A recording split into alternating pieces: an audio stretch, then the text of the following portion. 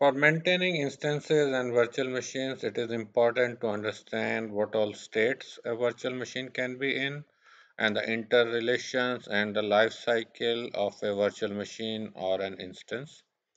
In the very beginning, it's in the building stage. Then, once it is launched, it goes into the active state.